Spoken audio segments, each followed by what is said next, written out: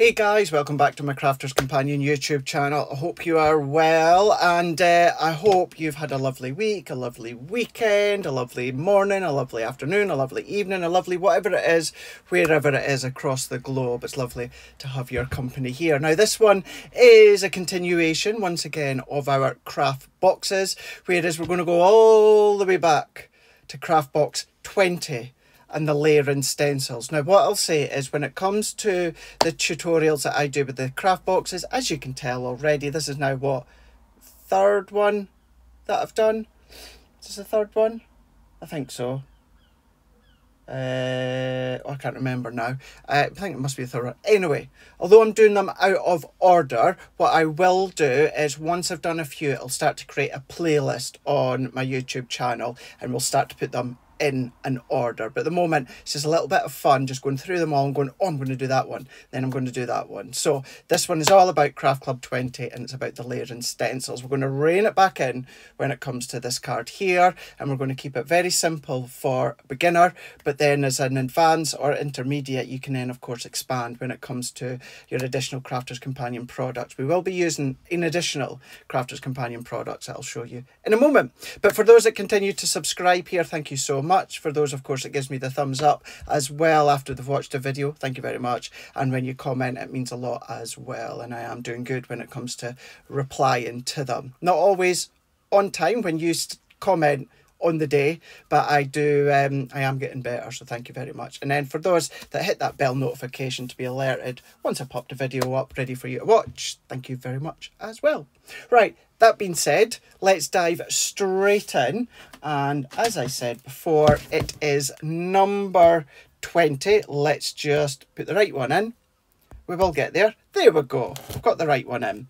So, Laird stencils, craft box 20. You're going to make a minimum of 18 cards with the card blanks inside. You've got over 440 elements. Now, if I open up and let's show you what you did get inside. Now, remember as well, because I got a comment off the back of the last tutorial that I done. That's really bugging me. What was that? Bear with me, that's bugging me. I done the penny sliders and iris folding. That was it. Penny sliders and iris folding.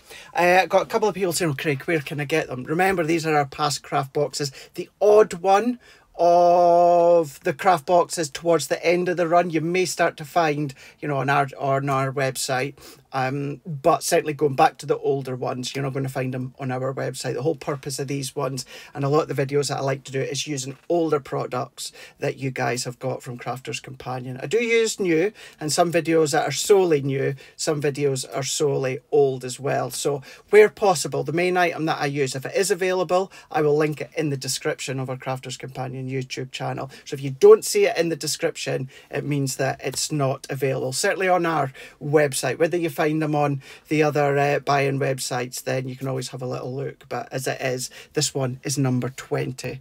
So we're going to be using the stencils, of course. Now you get some lovely paper flowers here, white ones. We're going to use that. You've got a big tub of petals there, different sizes. We're going to use that. We're going to use the sentiment as well. Now you can see I've obviously been having a play in the past. You've got lots of different sized Laird stencils here, I think. Oh, there, that's the one I'm going to use. The butterflies. We're going to use that. Got some watercolour card. Now I'm going to use that, even although I'm not going to do anything water-based technique-wise. Let's use that because it fits the stencils. And let's take sorry, I'm presuming all of these were, you know what I'm like, I like to keep things in their original packaging. I'm going to use, no, I'm not going to use any ribbon for this one, although you do get your 3 reels of ribbon. Let's use our card blanks though. So we've got 8x8, 5x7, 6 by 6, 5 by 5, 4 by 6, and is that 3 by 3. Let's use 5 by 5. Make a nice little small diddy card. And I want, I'm not going to do any block cardstock on the back, although you will see once I show you. This is the colours that you would have got, or if you've still got this craft box but not opened it, you've got lovely, well I say bright, you've got a lovely mix of rainbow colours in there. I'm not going to be using that, so let's pop these ones back in. So once we've got them in here, we can move that out of the way and we can get started. Now, Laird and stencils, if I remember correctly, there's 3 stencils in here. Well, I think it's 3 for all of them. Yep. So they're all numbered in lettered A, B, and then C. So I'm going to use my water reactive, a light, a medium, and a dark. So I've already picked them out. So I'm going to go in with the yellows. Straw bale, lemon tonic, and honey pot. I'm going to use the sentiment just shortly as well. So I'm going to use the noir black to do the sentiment.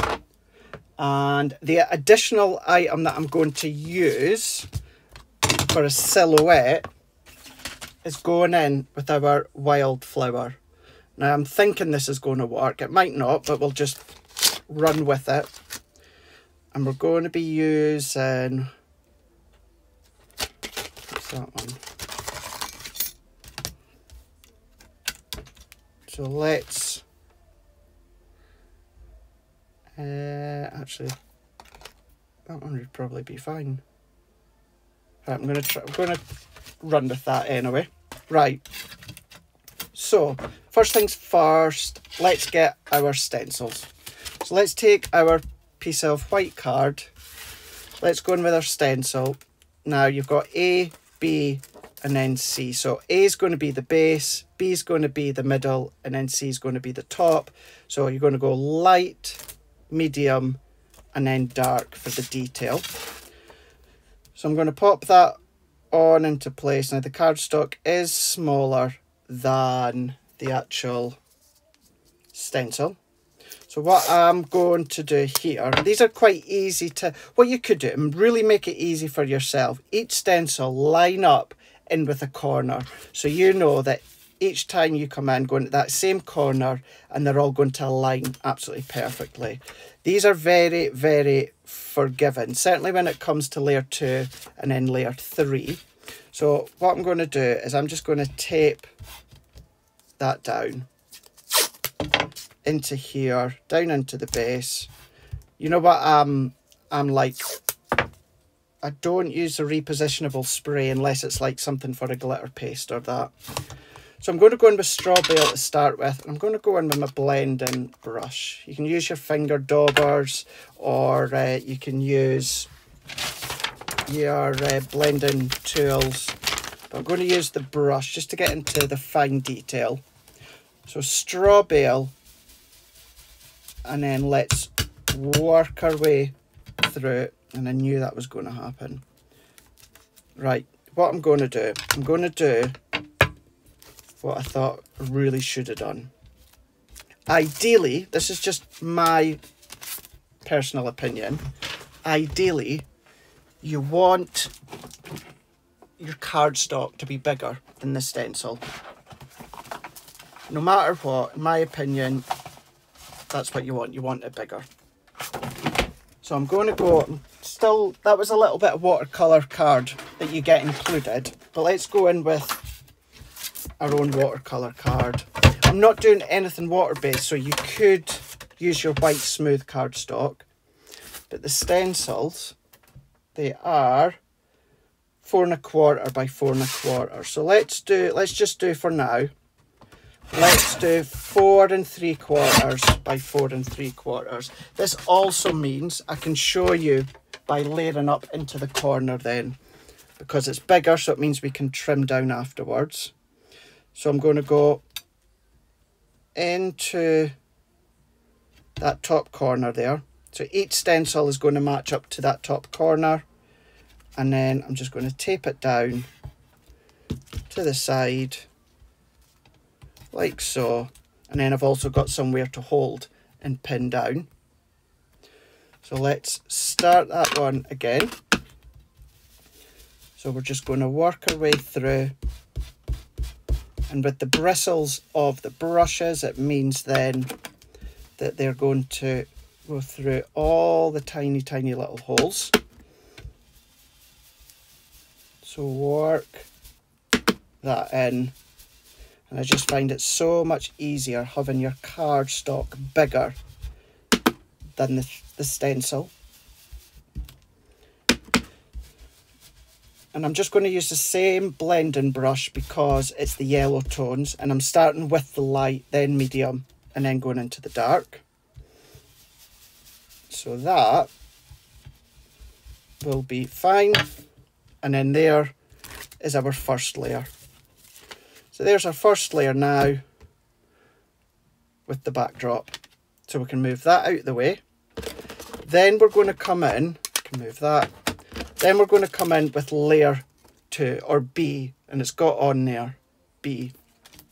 So once again, let's go into that same corner. Now at the moment, this bit doesn't matter, it could be anywhere, but it really helps when it comes to layering up with the third one. So picking a corner, and then I'm just going to use the same. So I'm just using a stencil tape, sticks to stencil tape. You can be using our low tack tape, but you guys know what I'm like and what I use. So press that, press that. So we're going into our mid layer now, which is the lemon tonic. So now just being careful, that's the only thing that you need to watch when you're not using a repositionable spray, is if you're twisting and turning, that it could lift the stencil. So just be careful and start to work that colour in. And don't worry about the dots being seen underneath. The whole purpose of the layering stencil is to layer the design. So work and blend, work and blend, using the excess ink that's on your stencil. Work through and then lift, and then there we go. We've got our second layer. And now this is where certainly matching up to a corner is a big help, because then I can layer that into that corner, and that, excuse me, is going to layer bang over that mid layer. So I'm going to take my stencil tape just around the side there. I'm going to bring in, I'm just going to rub that, because I had a feeling that I'd used a finger dauber in the past with that was a finger dauber I used for pigment ink pad, and I accidentally put them into there. So just scraping some of that excess off. So this is Honey Pot, so this is the darkest of the yellow, and then holding down. Of course, if you're using a repositionable spray, you don't need to worry about holding down. But let's blend that through. Now I am purposely going to go quite heavy in colour with this one. Like so. And then our next one. So just working it round and round. like so.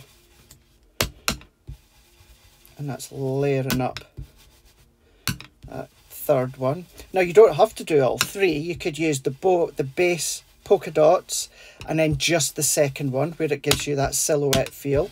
Or you could use the second one and then this third one. Or you might want to go from the first to this third. Or you might want to use layer 1 from another stencil and then layer 2 and then 3. So you've got options. You've got plenty of options. And then that I am happy with. So let's pop all of these just back out the way.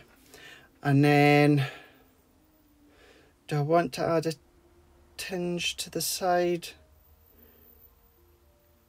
No, I'm going to leave it as it is.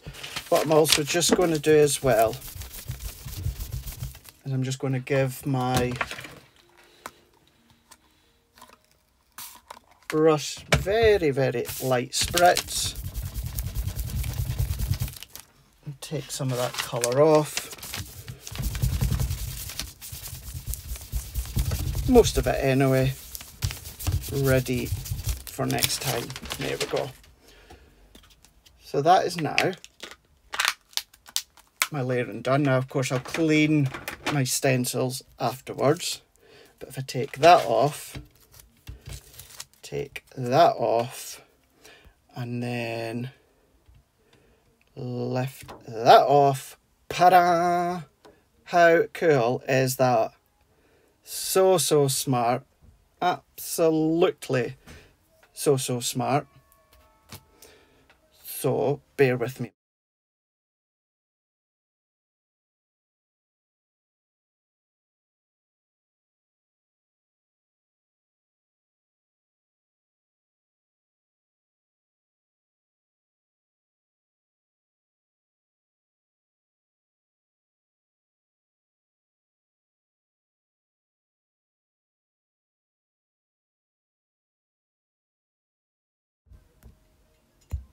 So, the joys of doing this unedited, that when the doorbell goes, well, there you go, you've just seen that the doorbell goes. So that's why I put you mute and I disappeared for a moment. The doorbell went. Right, so we've got our Laird stencil. So that was layer 1, 2 and 3. I'm just going to clean the ink off my hands. What you can also do as well, if I take, even if I take a piece just of our white smooth card, if we go to clean it, and then keeping in mind, of course, it's a smooth card, it's not a water-based card, but if we just clean our stencil, we're not going to see much of this straw bale, but at least, well, there's a teeny tiny speckle. Then we can go in layer 2. This might not work as effective because it's a yellow, but let's see. So there's our second one. Oh yeah. And then let's layer our third one and clean that stencil. Clean that off. So.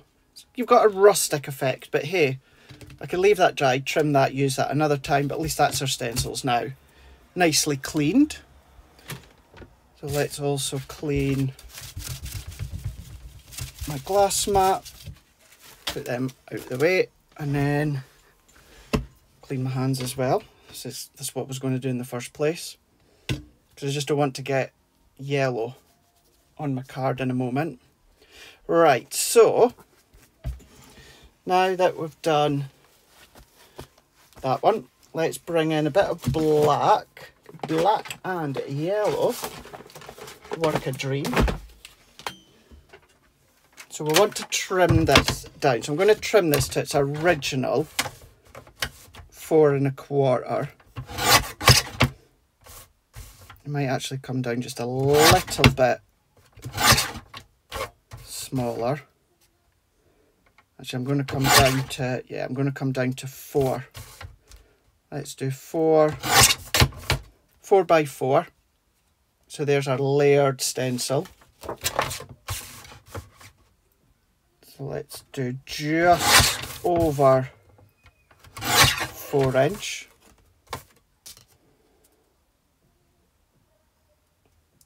Like so. And in actual fact, I want it just a little bit bigger. So instead of cutting another bit of black, I'm just going to trim a little bit off the side and the bottom. There we go. Because then if I bring in my card blank and having that fine bit of black, just creates that elevation. So I'm happy with that. Let's bring in another bit of black, and then we're going to go in with, I think, is it a daisy? Or a dandelion? One or the other. We're going to run that through. Now these dies from the Wildflower collection, the mailbox flower, because you get a template to create the little cone. These have got embossed detail in them. Now obviously with the Gemini Mini, you don't have an embossing mat. And to be honest with you, I really wouldn't, I know it's not a hassle, but I wouldn't run this die through with my embossing mat on my G2 or Gemini just for the sake of it. So what I would then do is just take a small ball pen and then push through that embossed detail instead. So it just eliminates having to run it through with the embossing mat. And you can do this with any die that's got embossing detail. It's a little cheat way of doing it. So let's push through like that. And then I know I'm not going to see it onto the black card, but we've now got our embossed black cardstock. So let's move that out the way so I don't lose it. And then let's go in with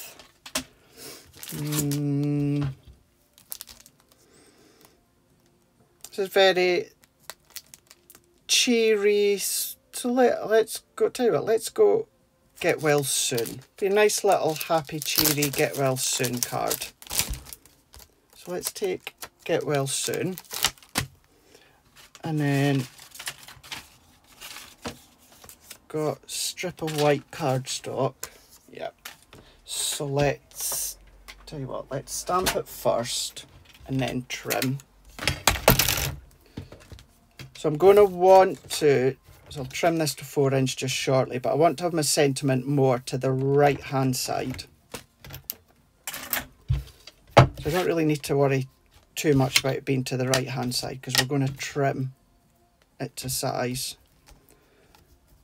But I'm going to, actually let's go that way just so you don't get my head in the way. I'm going to come down into there. Yeah, I'm happy with that. And let's press that in. Let's use our black. Align, press, get well soon. First impression done. Nice. Move and move that out of the way. Let's put that back onto here. Let's just put that back into here as well. And because you've got all these different permutations with all these different layering stencils from Craftbox 20, there's lots of different ways. And although I've used a light, medium and dark yellow, it could be a light yellow, it could be a medium red, and then it could be a dark purple if you wanted it to be. So it doesn't always have to be within the same colour family. So I'm going to trim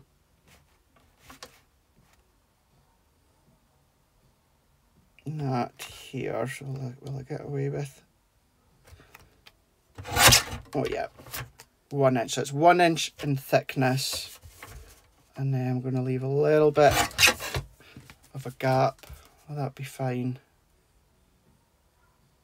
Yes, it will. Now, what did I say that was? 4 inch.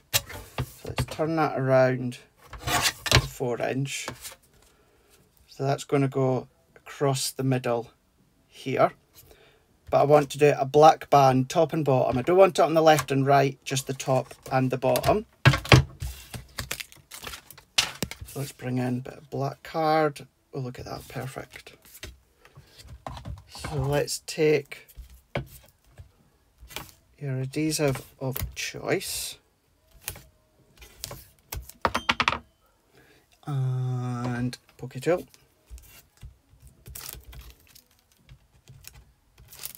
And just like our main base layer, I just want to give this a very, very fine black layer. Very, very fine. So let's trim down the side. And then, there we go. Yeah, happy with that. Oh, but we can also do as well, let's do our insert. So the card is 5 by 5. So that's just over 4 by 4. So let's keep that so I'm not wasting any card. Now let's take a bit of white. And let's do 4 by 4. Get well card. It's just going to be a little note inside. You're not going to be writing a big essay. If you are, you can make your insert layer bigger and wider. That's up to yourself. So let's layer these. So we've got our layer stencil. We've got our die cut silhouette. And we've got our sentiment stamped. So we will add probably just one floral head actually. And a couple of petals to finish off. So let's layer these ones onto our card. What you could also do as well is do layer 1 of the stencil, do layer 2, make sure it's thoroughly dried and the ink is dried off and it's not wet anymore. And then, it's a little bit ski whiff. And then your top layer, you could come along with a pigment ink pad, or you could still use your water reactive ink pad and then sprinkle embossing powder over the top and then heat emboss the top layer. Or go through your top layer with your Stay Sticky glue and then use Gilding Flakes. Again, I would do that when the previous layers have dried.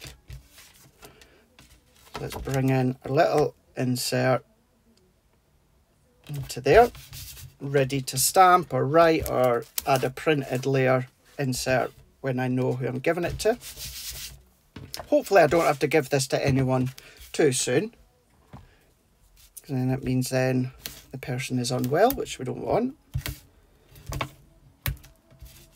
And you'll also probably be shocked to know there won't be any foam pads on this one, because we're going to have our layer from the flower, the paper flower. So let's add our tape onto there. And then let's start to layer and finish off. Oops. So nice just having the little wee dinky card. But nice that you can also expand it into a large card by having the different size card blanks. Now just being careful here because it's a thin black layer. There we go. So let's take these off and that off. So let's bring in our card again. And then let's press that on there. Looking nice. Of course you could expand the layer or you can make your card blank smaller if you're not a big fan of white frames like I am. Let's go in with our Get Well Soon. That's going to go right across the middle. You can go further down, further up if you want. Actually, let's come down just a little bit from the middle. Frames it nicely. We've got the black top and bottom. It looks as though we've got the black left and right, but we don't. That's actually a trick visually. It's actually the outer square that is the black matten layer. Let's then bring in our silhouette because that's going to sit here. Now for that one, let's bring in my wet glue. So I'm just going to go in with my wet glue and just a tiny little bit more than usual because you've got your indentations from your deboss or emboss. So that we're going to come down into there and let's press. I'm just going to take a drink.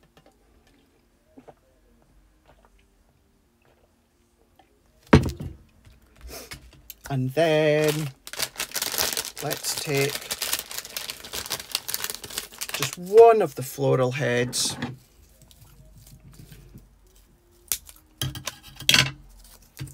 And then let's bring in the petals as well. So let's bring in my glue gel. You can use your hot glue if you want to.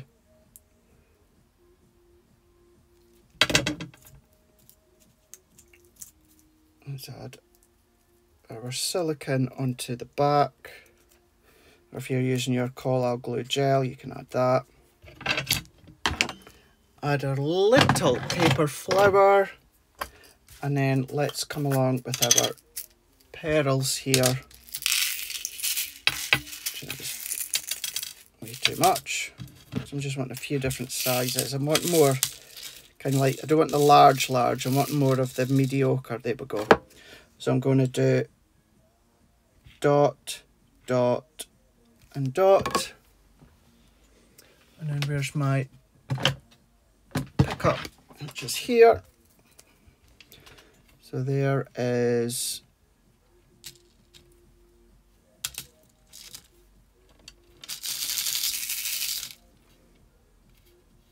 there we go.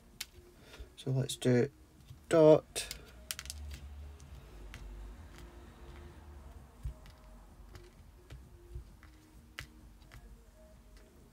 and dot, and dot. So we've got the three, making sure they're kind of in a line, which they are. And then there we go.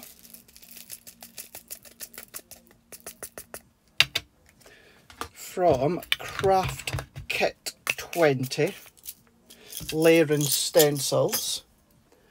We've got our 5x5 card where I've used straw bale, lemon tonic, and then also come along with the honey pot, layered one on top of the other with a blending brush. Used a silhouette from the wildflower, so mailbox flowers. Added that on. Get Well Soon sentiment, also from Craft Box 20. Paper flower, petals. So other than, of course, the inks and the flowers, that's all from Craftbox 20 Laird stencils, and you've got a multitude of different Laird stencils that you can be using. Get well soon, with different options of sentiment, and then of course you've got different options of colour and mediums to be using. You could be using your duet, you could be using your pigment, you could be changing with your shimmer ink pads, your colour blooms, all of those different options that you've got there. There we go. Hopefully, if you do unfortunately have to make a get well card for someone, then that's going to make them smile with the brightness of the 3 tones of yellows. Remember, as I said just shortly ago, you don't have to use light yellow, light yellow, medium yellow, dark yellow. I would try and keep them in order of light, medium and dark. So first one light, next one medium, top one dark. Try and keep it within those shades, but you can absolutely mix and match colour. So it could be light yellow, medium red and dark purple, if you get my drift on that one. But there we go. Hopefully you like this tutorial within a revisit to our craft box number 20, all about the Laird stencils. If you like that, do let me know in the comments before or underneath, and we'll have a little read through soon. Right, have a lovely rest of the day, week or weekend whenever you're watching this tutorial, and until the next time, we will see you again. Doodles!